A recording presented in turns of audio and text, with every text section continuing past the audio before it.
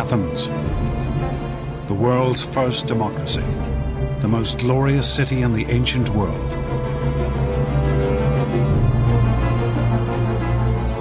A city of wealth and power, the center of a mighty naval empire.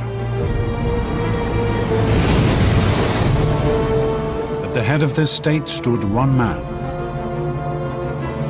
a man who seemed to embody all the Athenians' achievements, Pericles. But Pericles would now risk everything he and the Athenians had built in one great gamble. A war that he hoped would make Athens the undisputed ruler of the Mediterranean. This conflict would indeed transform Athens, but in a way Pericles could never have imagined.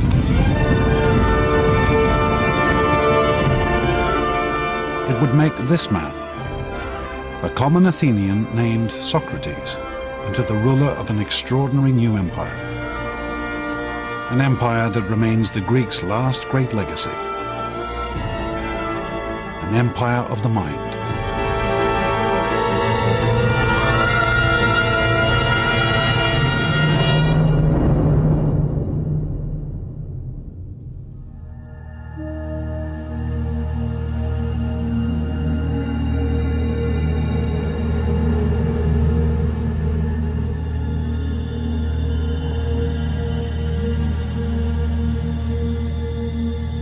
Prison cell in the city of Athens.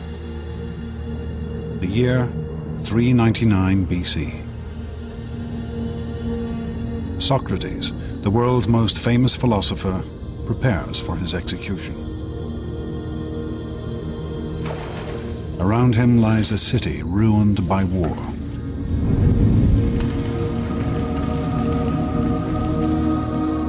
A nation stripped of glory and empire. People who have lost everything. Socrates is perhaps the one man who could have saved his fellow citizens from the greatest defeat in their history. Instead, they have condemned him to death. How could the Athenians come to execute one of their most brilliant minds? How could they lose everything that had once made them great? It is a tale that begins 3 decades before.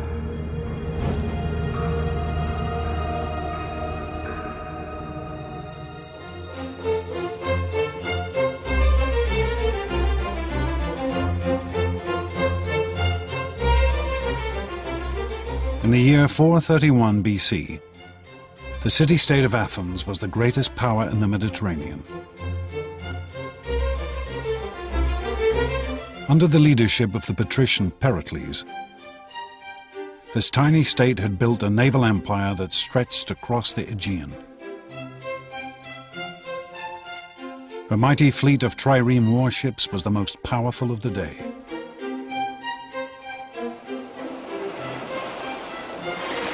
Athens lay at the center of a great trading network that dealt in goods from as far afield as Britain in the west and India in the east, bringing untold wealth into the city.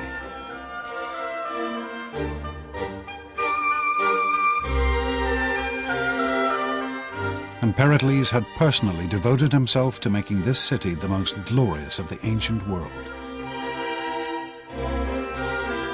He had commissioned the Parthenon, a mighty temple to the goddess Athena, one of the most extravagant monuments in ancient history.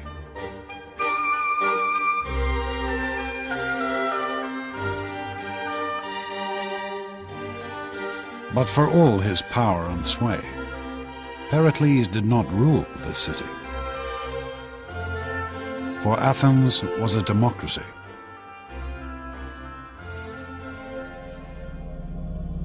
This is the assembly area of the Pnyx, home of Athenian democracy. The system that gave every Athenian citizen a say in the running of their state. Here, Pericles had to stand before his fellow citizens and win the right to lead.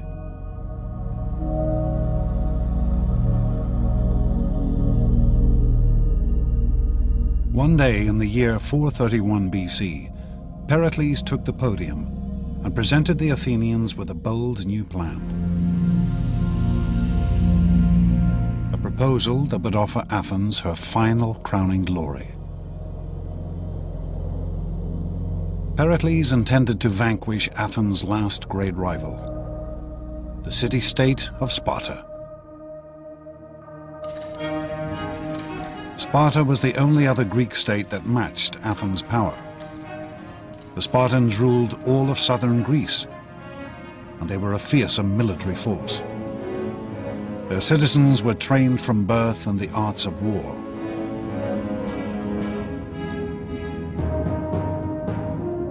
Tension had been building between Athens and Sparta for decades. To Pericles, it was now time to take on this dangerous adversary. To make Athens the undisputed leader of the Mediterranean. If we go to war, as I think we must, be determined that we are not going to climb down. For it is from the greatest dangers that the greatest glory is to be won. The assembly embraced Pericles' plan. The Athenians were never ones to shrink from a fight. The ancient Greeks as a whole were not by any stretch of the imagination a peace-loving people. Peace was an interruption of war rather than vice versa, and the Athenians were as bellicose as any other Greeks.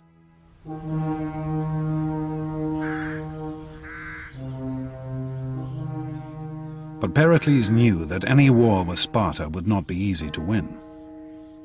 For the Spartan infantry were far superior to Athens' forces. Athens' strength lay in her navy.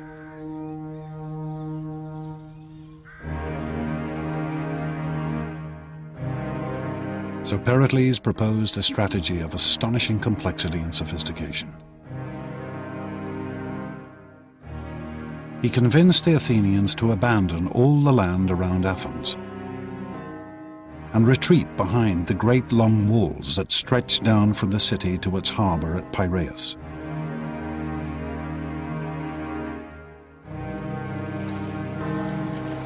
Pericles would supply the city by sea.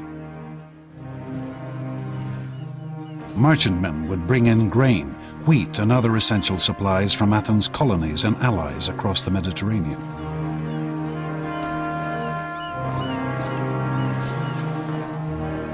Protected by the mighty Athenian fleet. And Pericles would use this great navy to attack the Spartans from the coast.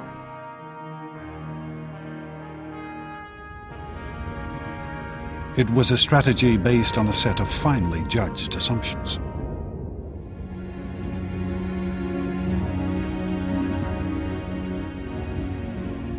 Pericles' expectation was that after a year or two, but no more than 3, the Spartans would realize that they could not win the war because the Athenians would never give them the infantry battle they needed in order to win, and they had no other device available. Athens' fleet had always been key to the city's success. It had won the city great military victories, and it had built her an empire.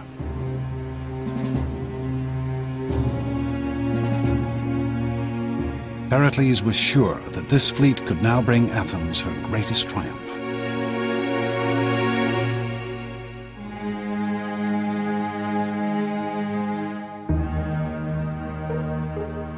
The Athenians crowded behind the city walls.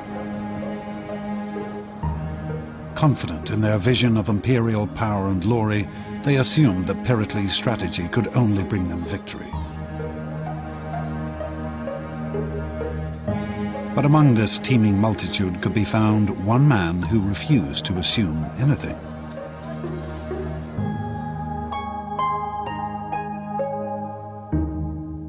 A man unique in Athenian society. A man called Socrates.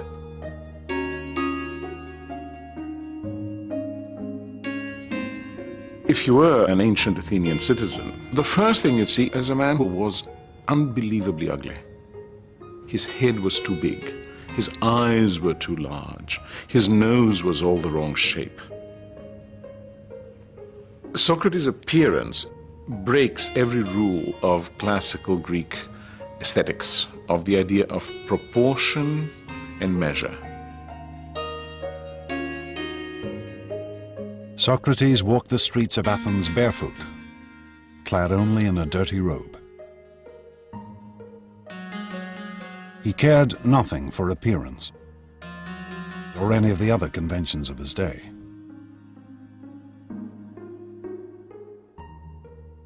Socrates was interested only in the mind. This unlikely figure would become the leader of a revolution in thinking that had been gathering strength across the Greek world.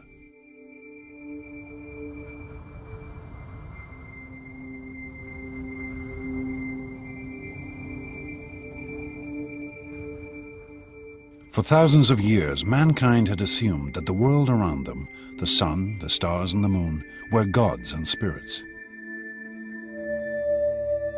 Believing they were recording messages from their gods, ancient civilizations such as the Babylonians had gathered great catalogues of astronomical data.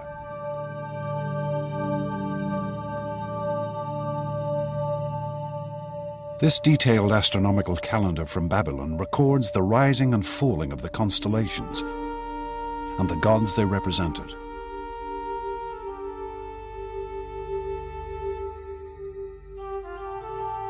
This knowledge and study of the heavens had been slowly spreading across the ancient world until it reached Greek colonies on the coast of what is modern-day Turkey. There, a shattering change occurred. For the Greeks took this astronomical knowledge and transformed it. They took the gods out of the heavens and replaced them with reason. Gradually, the Greeks begin to say, these are not persons, these are things. There's an orderly world which the human mind can actually capture. It is subject to our understanding. These Greeks began to calculate and predict the movement of the moon and stars through mathematics and logic, rather than using gods and spirits to explain everything.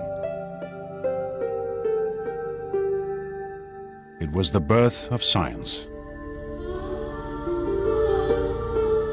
The first great Greek scientist, a man named Thales, wrote the earliest book on navigation and how to sail using the stars as a guide. And on a journey to Egypt, Thales was the first man to measure the height of the Great Pyramid. Brilliant idea. He stood next to the pyramid until high noon, when his shadow was exactly the same length as his height. And at that point he measured the shadow of the pyramid and accordingly knew the the height of the pyramid, which is actually an application of a rather sophisticated geometrical theorem. These Greek scientists would go on to measure the circumference of the world when most people still thought it was flat, to devise steam engines, water pumps, and suspension bridges.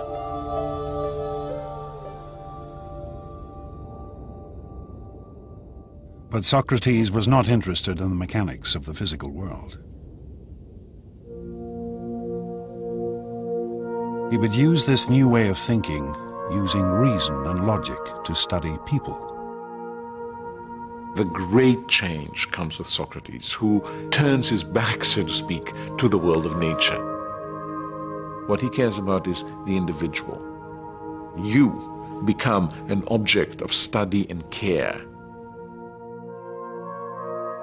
Socrates spent his days in conversation, walking the streets of Athens, talking and debating with anyone he met. With over 150,000 people now packed behind Athens' walls, he was in his element. One of the amazing things about Socrates is that he is the first fanatical urban individual. He loves the city. He makes life in the city one of his major concerns. Socrates' life was spent questioning the assumptions his fellow Athenians held about their lives. What they felt was right and wrong, what was good and bad. And he was happy to turn convention upside down.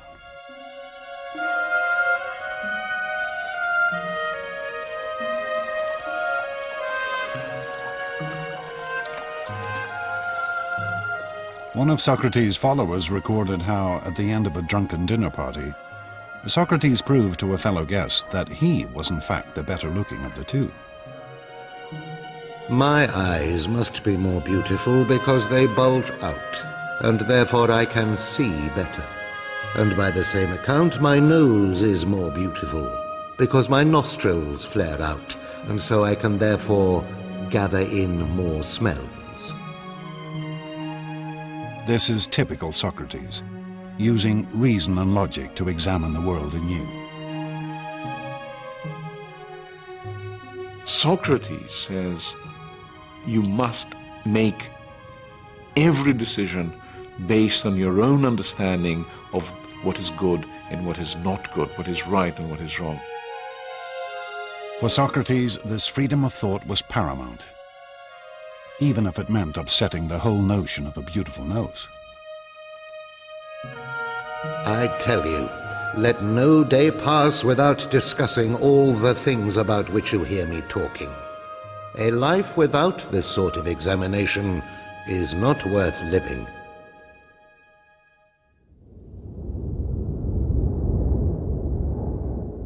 But as Socrates spent his days in debate, his city was fighting a war.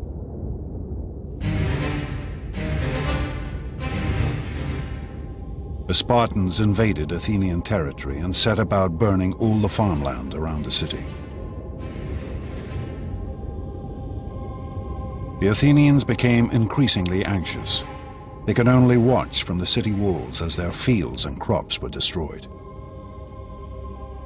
But such was Pericles' reputation, he managed to convince the Athenians to stick with his plan. The city could rely on her fleet and shipments from overseas to survive. Little did Pericles know that this fleet now carried an even greater threat.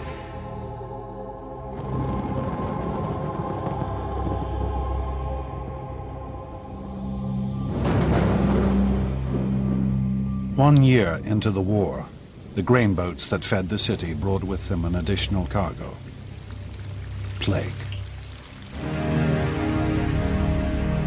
A disease that would now devastate Athens. Pericles' plan couldn't anticipate difficulties that we now would suggest were rather likely in those circumstances of crowding. And the results were horrendous. With the population crammed behind the city walls, the affliction spread like wildfire. The symptoms were horrific. The Athenian historian Thucydides, who lived through these years, recorded its effects. The body was suddenly seized, first with violent heats around the head and redness and inflammation of the eyes, and then the disease descended into the bowels, producing violent ulceration and uncontrollable diarrhea. The sufferings of individuals seemed almost beyond the capacity of human nature. The city must have looked terrible, smelled terrible, been awful to be in, and terror must have reigned everywhere. Sufferers, racked with fever and overcome with unquenchable thirst, would crawl into the city cisterns and water mains to die.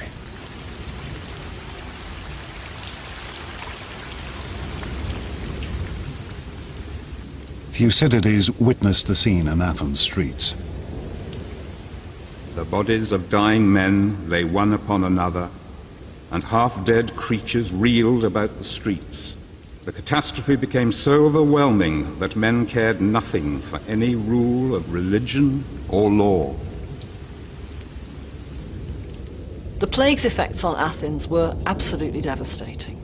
The whole fabric of Athenian society broke down. Morally, people saw no point in being good. Why be good if the good and the evil die just as easily?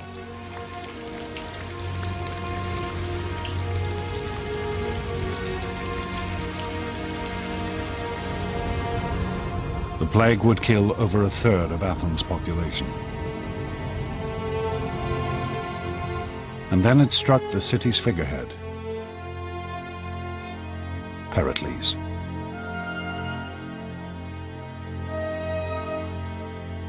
Plutarch, Pericles' biographer, described his symptoms. The plague seized Pericles, not with sharp and violent fits, but with a dull and lingering distemper, wasting the strength of his body and undermining his noble soul.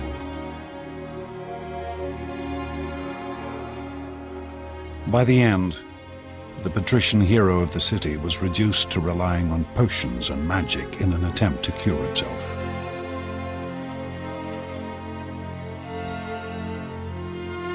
He showed one of his friends a charm that a woman had hung around his neck, as if to say that he was very sick indeed when he would admit of such foolery as this.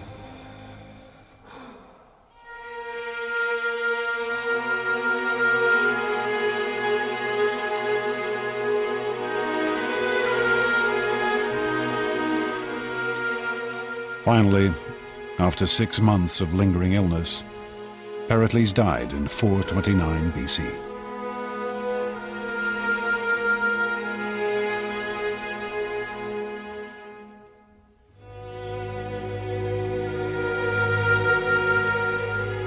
Pericles had planned to make Athens into the Mediterranean's greatest power.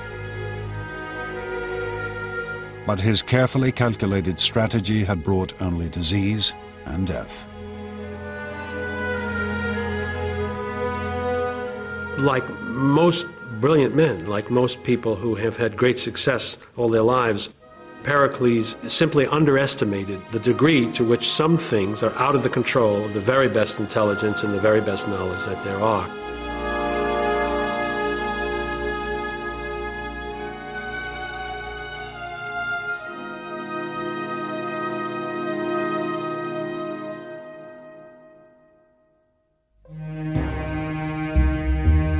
Pericles' death would have far-reaching consequences. It soon became clear that this one man had been the linchpin of the Athenian state. Plutarch records that the changes were swift and dramatic. Those who while he lived had resented Pericles' great authority now realized that he had been the main protector of public safety. So great a corruption and such a flood of mischief and vice followed.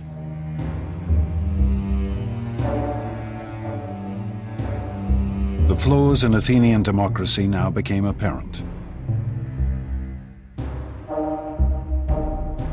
Without a single strong leader, countless figures now scrambled for the top position. And they were prepared to do anything the people wanted if it gave them power. Pericles' successors, who now wanted to occupy the top position, simply followed the prejudices and passions of the masses in order to gain support.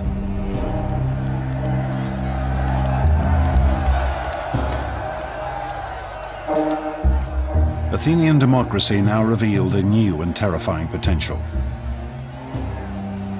The potential to slide into mob rule. Crippling her ability to fight a war.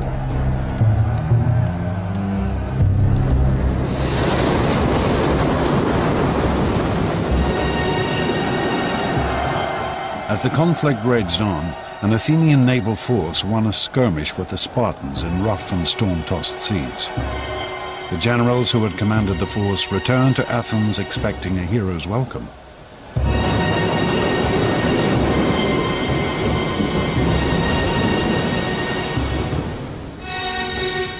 Instead, they were thrown into prison.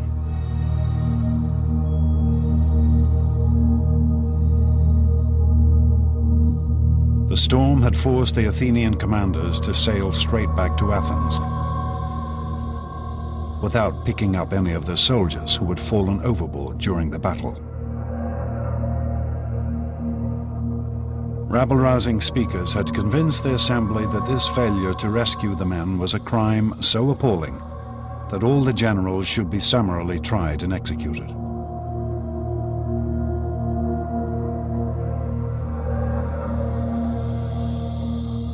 We know of only one man who stood up and attempted to calm the fevered assembly: Socrates.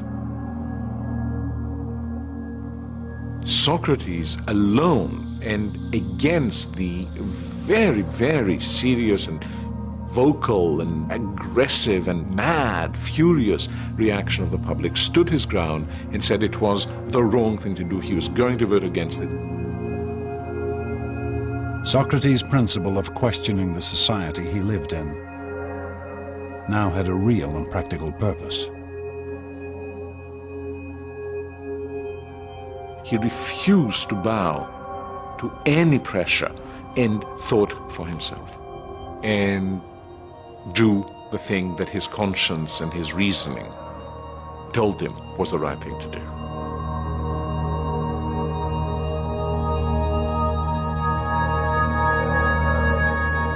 But in the end, Socrates was only one voice amongst the multitude, and he could not sway the assembly.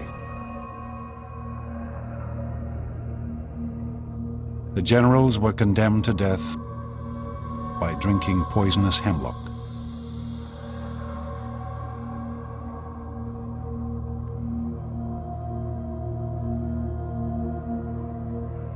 It would be a terrible loss to Athens' war effort.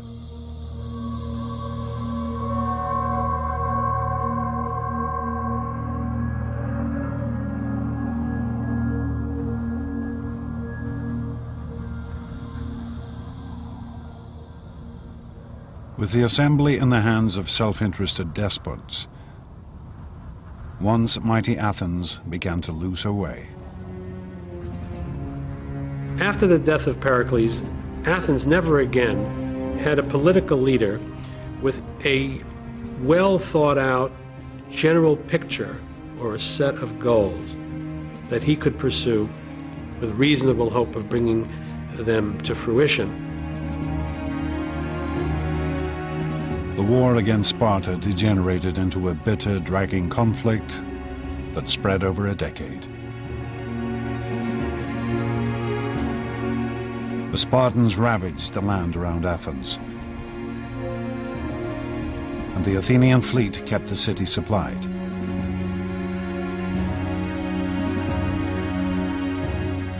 Neither side was able to defeat the other.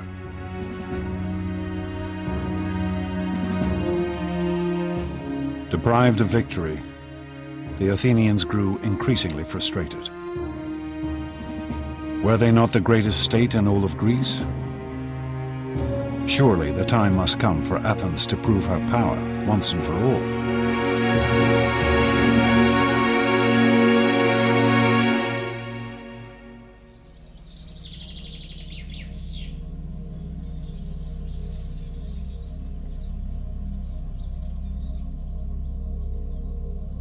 Then, in the year 416 BC, a daring proposal was put before the assembly.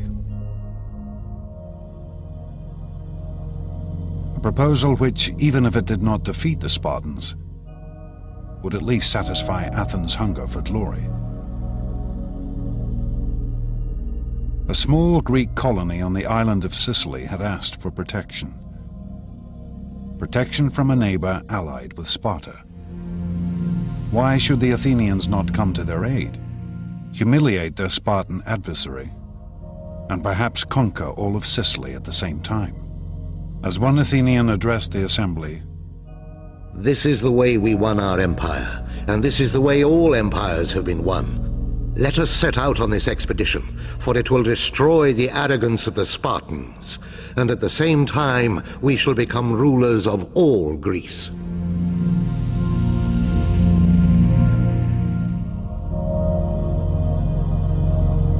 was a bold plan to be executed on a vast scale,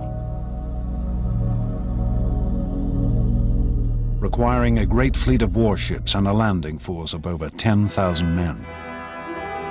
The Athenians threw themselves into the project with fervor. Armorers beat out new weapons.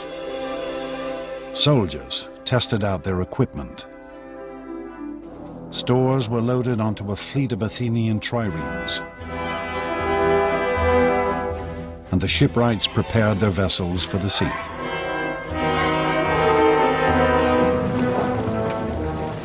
Then, to great fanfare, the mighty invasion force set out for Sicily.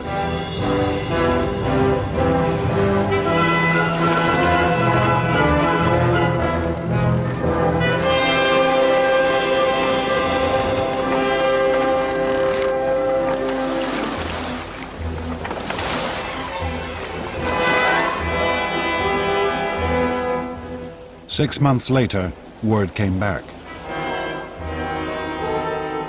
The campaign was not going as quickly as hoped. They needed reinforcements.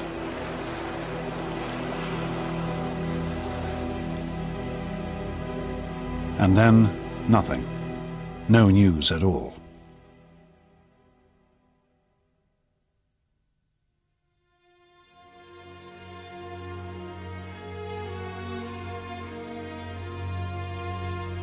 Then, in the autumn of 413 BC, a sailor arrived in the city.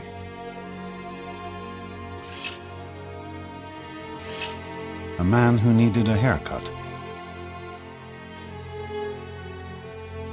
And as he talked to his barber, he told an appalling tale of a vast and terrible slaughter.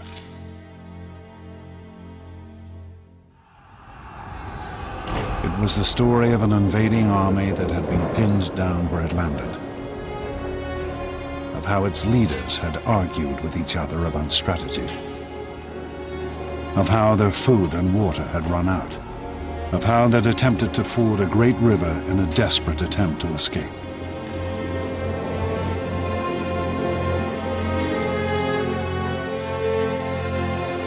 They rushed into it, all discipline lost, and every man wanting to cross first. They fell over each other and trod each other underfoot, and they drank thirstily. The water was foul, but still they went on drinking, mud, blood and all, the dead lying thick in the riverbed.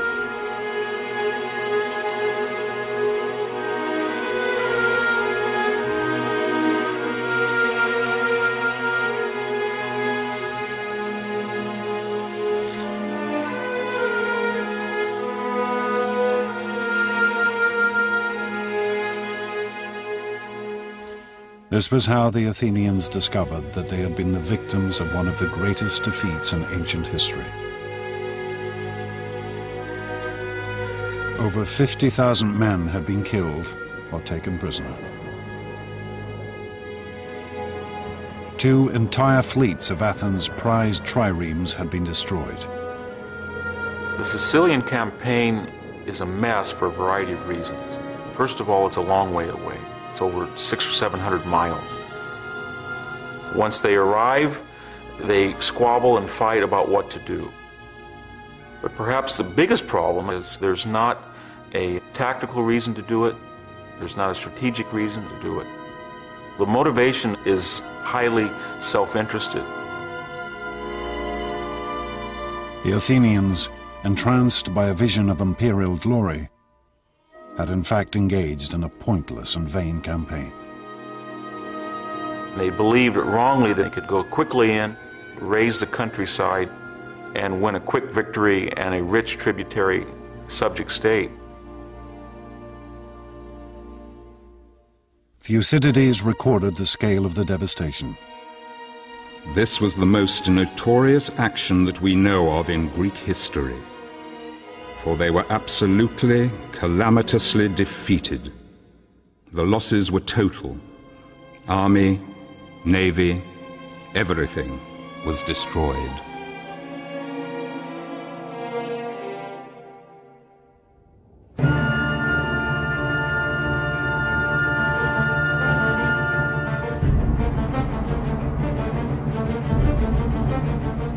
With Athens' military power now crippled, her enemies began to close in.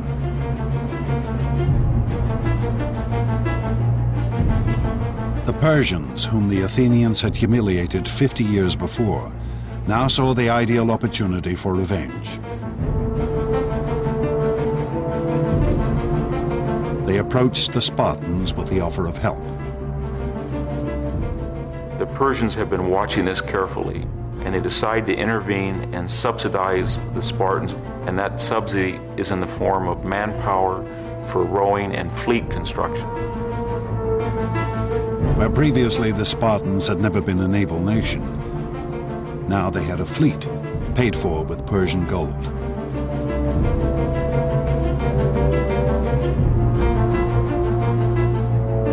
With Athens' navy decimated by the defeat in Sicily, the Spartans could now blockade the Athenian harbors. The great grain convoys from Egypt and the colonies could no longer get through.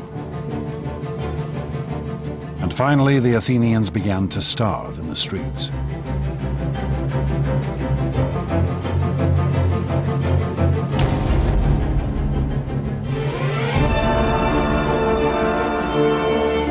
The people turned to their patron goddess, Athena. At the height of Athens' glory, only 30 years before, Pericles had honored her with the most glorious temple ever seen.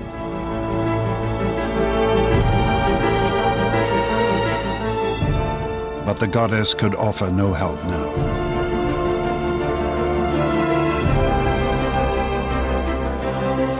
Athens, once so sure of her preeminence in the Greek world, was now home to a population ravaged by plague and war, besieged and starving. With her treasuries empty and her once proud fleet crippled. In 404 BC, Athens finally surrendered to the Spartan commander, Lysander.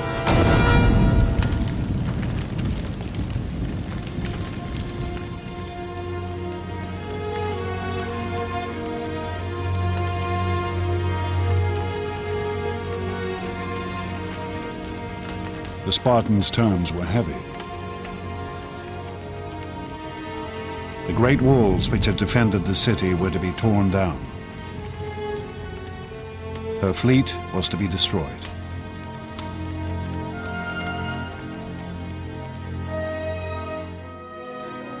We had this wonderful scene of Lysander sailing into the Piraeus and dismantling the Athenian fleet. That's important because the destruction is symbolically a destruction of the Athenian Empire.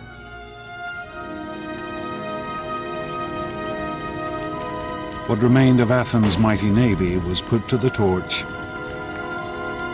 with only 12 ships allowed to remain. No longer would she rule the Mediterranean.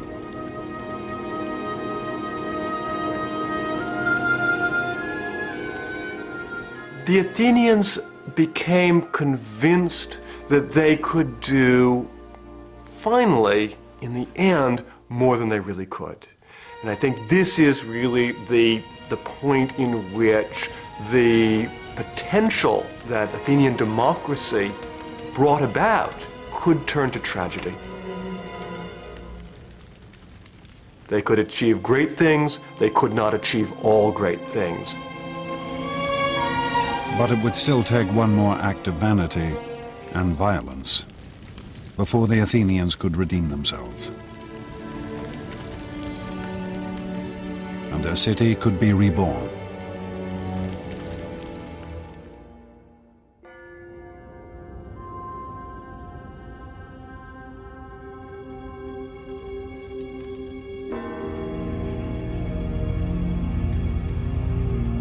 Humiliated, their empire lost, the Athenians looked for someone to take the blame for their defeat. They searched for an enemy within their city walls, someone who had dared to question their dreams of supremacy.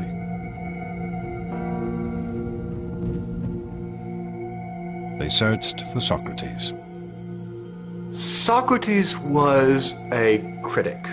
He was critical of the thinking and the thought processes of his fellow citizens, and he was critical about the public affairs of Athens. For over 50 years, Socrates had been publicly questioning and attacking the traditions of Athenian life. And around him he had gathered a group of youthful followers. Surely this must have weakened the city's moral character, undermined her hunger for victory. On the command of the assembly, Socrates was arrested on charges of questioning the state religion and corrupting the youth of the city. I am quite sure that especially in a relatively small society like Athens, someone who is constantly questioning the principles by which the society has traditionally governed itself will be perceived as a very major danger by at least some people in society. You can easily see that a few hundred people might want him out, and they did. The Athenians would now put to trial the one man who dared to question the way they lived their lives.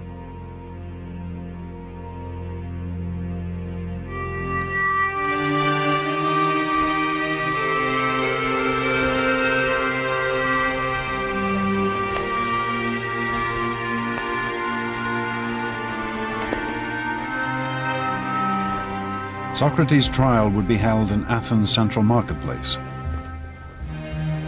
under a canopy to shade the fierce heat of the Greek sun.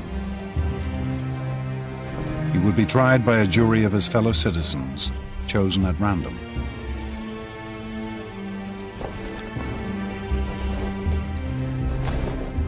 But this would not be a trial we would recognize. The Athenian legal system was remarkably different from a modern system. There are no lawyers involved with this. There is no trained judge involved with this. It is, in some ways, a very frightening system from a modern point of view. The law did not have the same stature in Athens that it has in a modern society. Socrates would be judged by the same kind of group he had watched condemn 6 generals to summary execution 7 years before.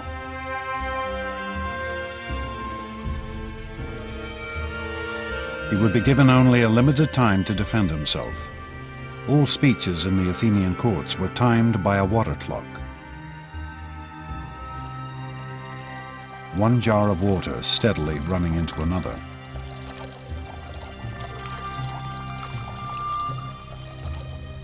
But Socrates shows no fear in the face of his accusers.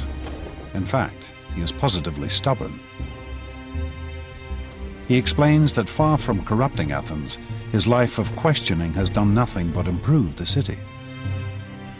To put it bluntly, I've been assigned to this city, as if to a large horse which is inclined to be lazy and is in need of some great stinging fly. And all day long I'll never cease to settle, here, there, everywhere, rousing and reproving every one of you.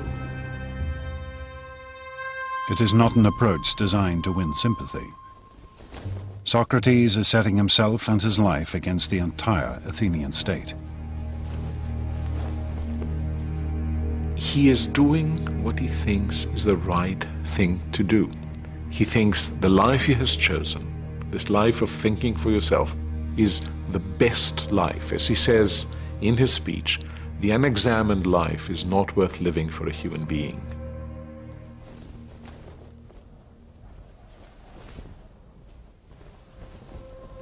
If Socrates had simply apologized to the court, he might well have been acquitted. But instead, he demands free dinners for life, for all the work he has done. I can just imagine what that jury and the audience of that trial must have thought at the time. They must have been absolutely speechless. When the final vote came, the verdict could hardly have been a surprise.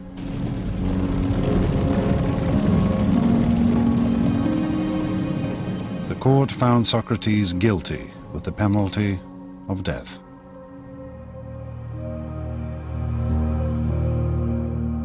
But Socrates reacted with calm and serenity.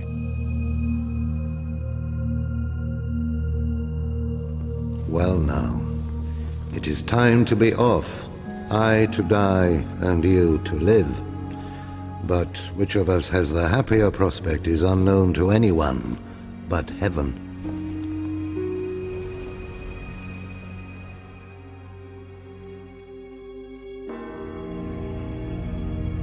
Socrates was taken from the court to Athens prison.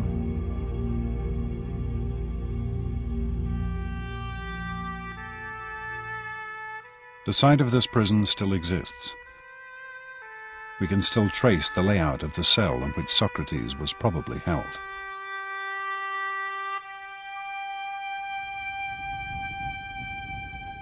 And we still have accounts of Socrates' last days from friends who visited him in his cell. They are among the most famous Greek writings. For with his death, Socrates would transform Athens.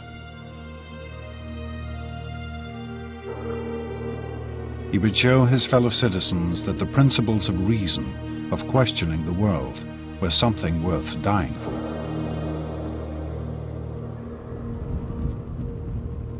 Socrates would be executed in the traditional Athenian manner,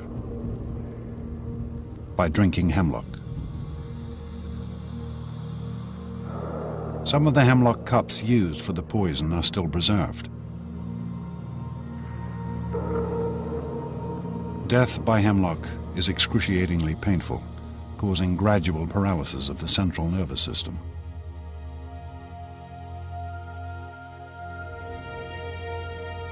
But as the moment of his execution drew near, Socrates turned to his friends, treating the whole affair as if it were nothing at all.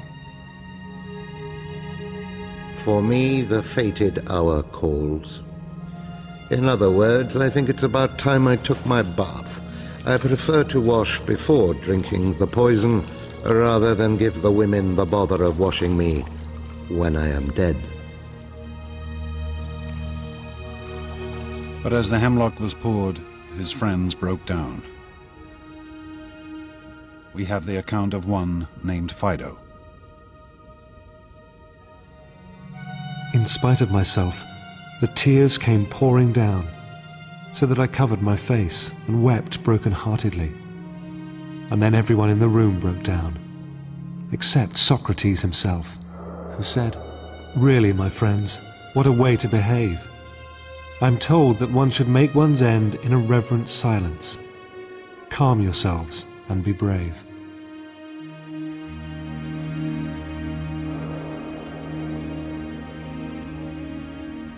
As Socrates lay back on his bed and let the poison take effect, his friends watched in silence.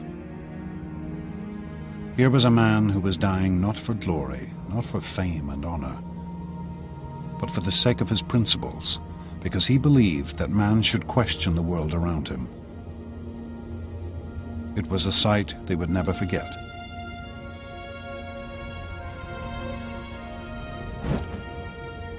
Socrates, in his life and in his death, becomes a completely new Greek hero. From now on, the hero is a person of conviction, a person who will follow nothing but the dictates of his intellectual conscience, and that is a new conception of what a human being is like and what a good human being must be like.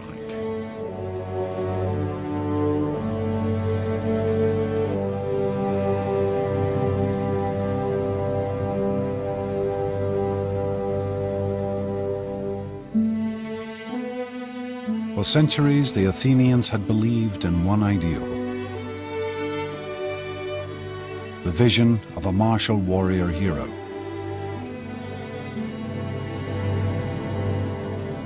It had driven them to conquer great foes, to build a mighty empire. But now, in the depths of defeat, they discovered a new figure to venerate. Effigies of Socrates have been found amongst the ruins of the Athenian prison. perhaps offerings to the dead philosopher. Perhaps the most important lesson that Socrates left is the need to be critical and the need to be self-critical. The interesting thing that I see in Athens in the years after the execution of Socrates is this same capacity to look at themselves and recognize that they have perhaps gone too far in the past, and indeed to embrace a certain kind of maturity. Athens was never again a great imperial power. But neither did her democracy lapse again into mob rule.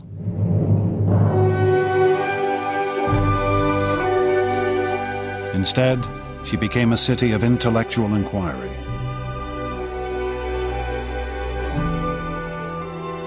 A haven of study and discussion, where Socrates' students and his students' students slowly began to build a world based on reason.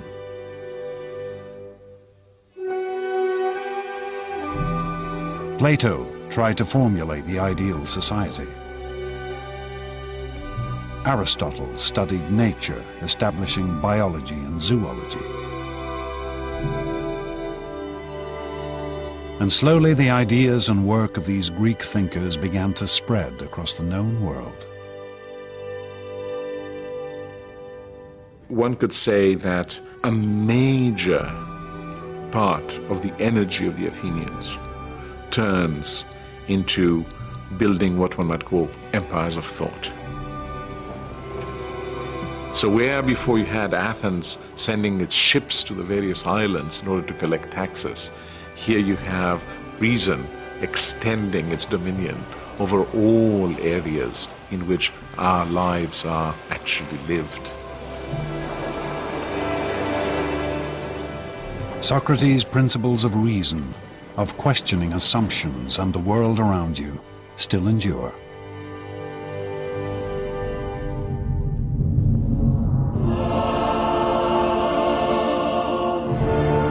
In the space of less than 200 years, the ancient Greeks transformed their world. For amongst these ruins, a few great figures carved a mighty empire.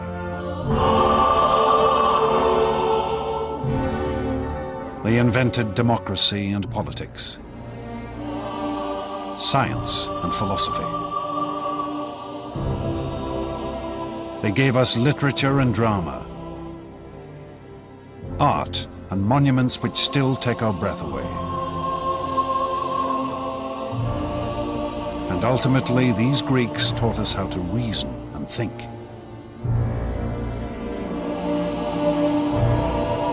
Two and a half thousand years later, their astonishing achievements continue to shape our world.